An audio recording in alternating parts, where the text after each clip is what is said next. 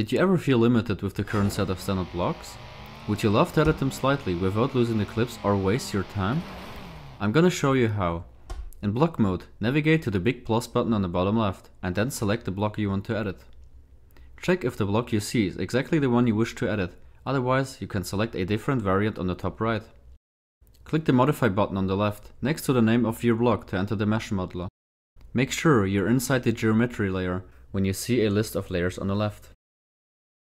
To move the camera, simply hold Alt and use your mouse buttons.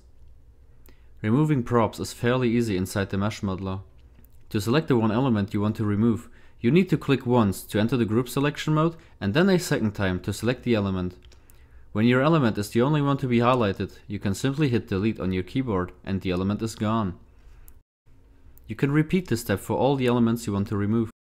If you're done, simply save your block and give it a name that makes it easier for you to remember its purpose. Now you are free to leave the mesh modeler and place your newly created block. You will find it one folder above the standard block.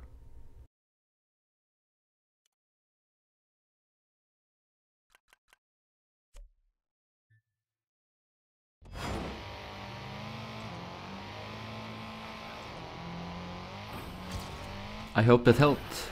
Enjoy!